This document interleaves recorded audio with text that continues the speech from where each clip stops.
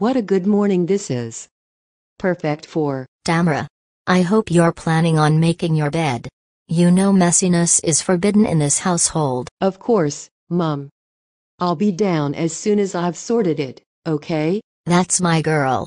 Always making sure to lead by example to Dana and Leonard.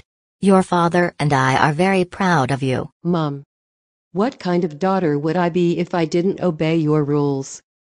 I know they're there because you love us. Your father and I love all three of you very much. And we want you all to grow up in a loving and caring household. And we are growing up in a loving and caring household. We have a wonderful mother and a fantastic father who'll do anything for us. Oh, you are so very sweet. I love you so much, my darling daughter. Come to Mummy. I love and respect you with all my heart, Mum. You and Dad deserve all the love and respect in the world from all three of us. You are setting fine examples for Dana and Leonard, and I'm thrilled to see Leonard following them. I wish Dana would. Still being naughty, is she? Afraid so, and she won't stop. Not to worry, Mum. If you want, I'll sit her down and have a talk with her about her behavior. And then we'll see if I can get her to stop being naughty all the time. Thank you, sweetheart. That would be very helpful. No problem.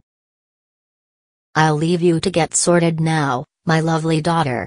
See you at breakfast. See you at breakfast, Mum. Now to make my bed, and then head down to breakfast. The thing is, Dana, Mum and Dad are at wit's end with your behavior. You're becoming too naughty for them to handle. And I think you know you're doing it. Tamara, I swear I don't know I'm being naughty. Oh, don't give me any of this "it just happens out of nowhere," or "I'm asleep when it happens" rubbish either. Because it is not going to work on me. You owe them better than this. Okay, how about this?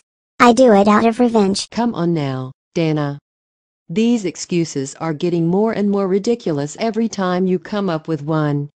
You're lying to me, and you know that perfectly well. How can you tell? Dana Luann Franklin.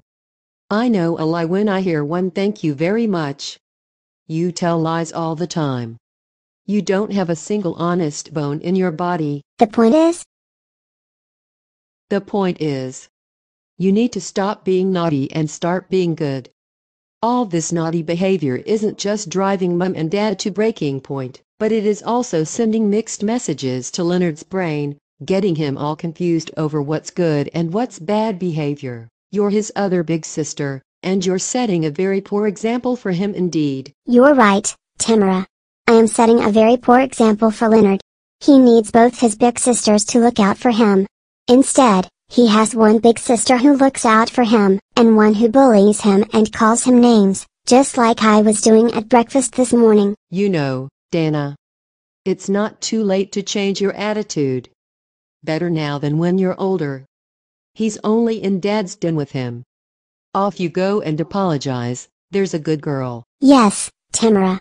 Thanks for helping me see sense. Dana, you're my little sister and I love you. Come here. I love you too, Tammy. Tammy? I like that. I'm off to help Mum in the kitchen.